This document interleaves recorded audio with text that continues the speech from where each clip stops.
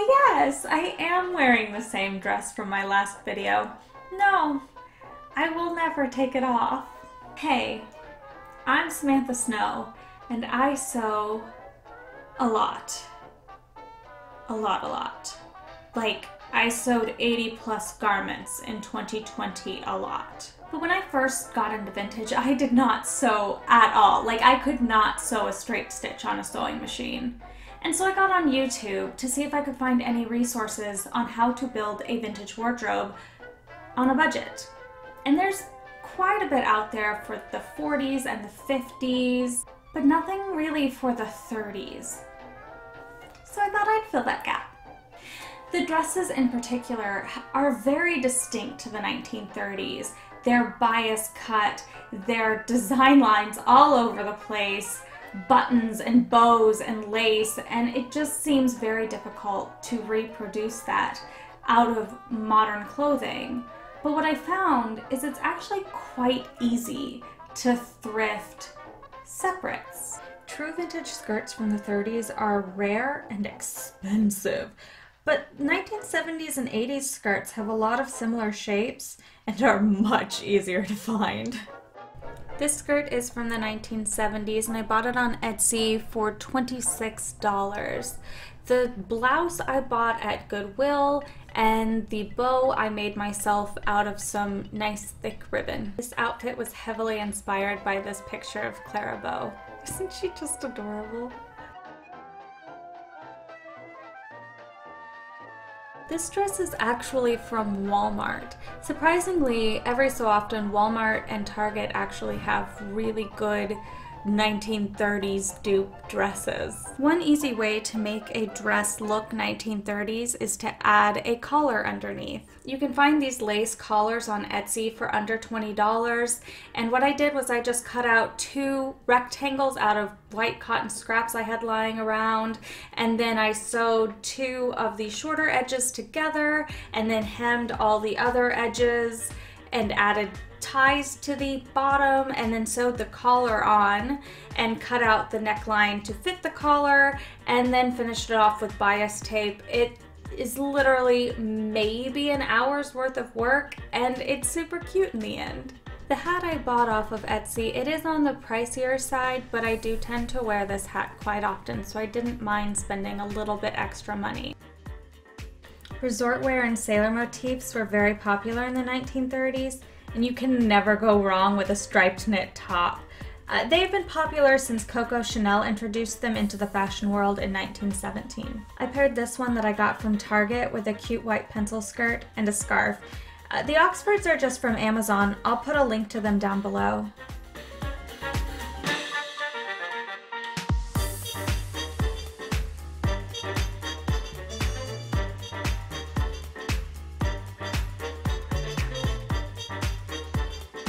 This outfit was heavily inspired by this picture of these 4 women. I'm actually really proud of how close I got to this front woman's outfit. I will admit I spent quite a bit of money on these pants off of Etsy. I'll link the shop down below. But pants are hard and I don't like sewing them, and I really wanted a pair of white wide leg trousers. They're a huge staple in my wardrobe. I love these pants. I got this halter top off of thredUP. I actually did a little bit to change it. I cut off the back and made little ties so that it could tie in the back. And I also cut it much shorter than it originally was. It also had a little keyhole in the front that I sewed up. The hat is from Amazon. You can find these floppy hats literally anywhere. And the espadrilles I found at Goodwill. Shorts ran the gamut of lengths in the 30s.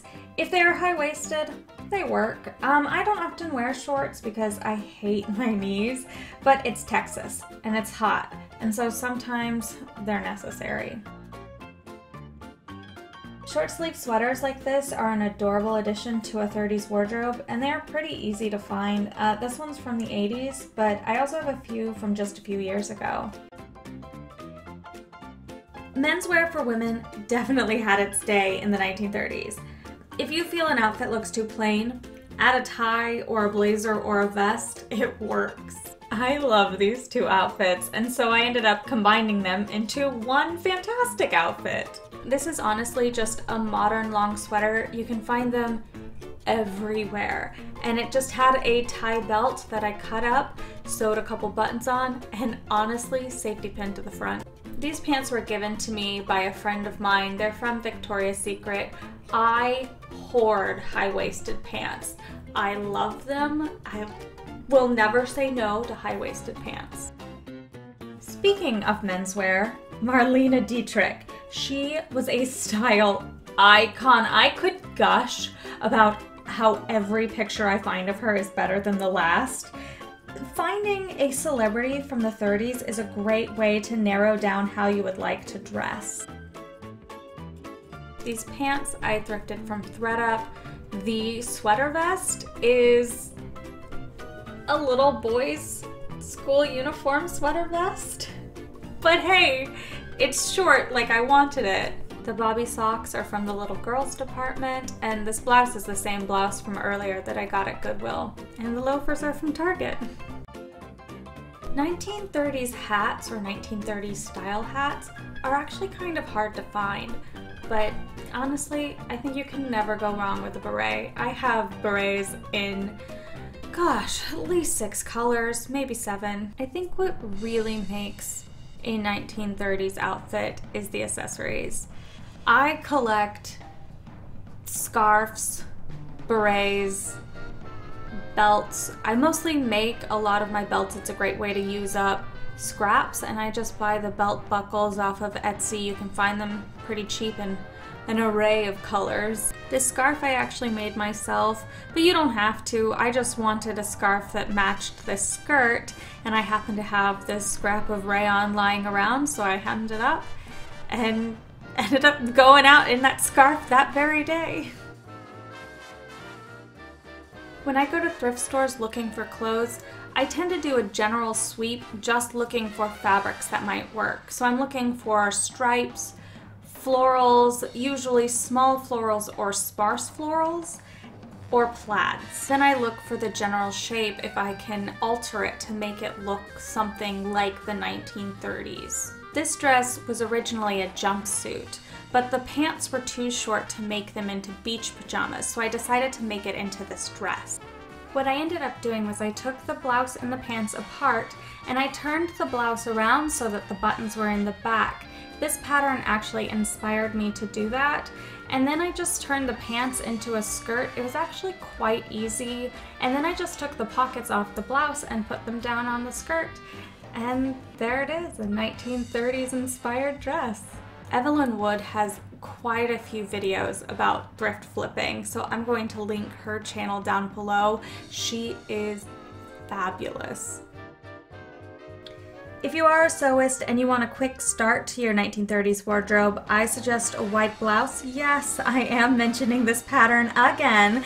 And a simple 30s skirt. I like using this Snow White pattern. Mix it up with ties, scarves, bows. You can't go wrong. Well, that's all for me. What do you think? Should I do more vintage videos or should I just stick to the sewing? Let me know down in the comments, and don't forget to subscribe, and I will see you in the next one.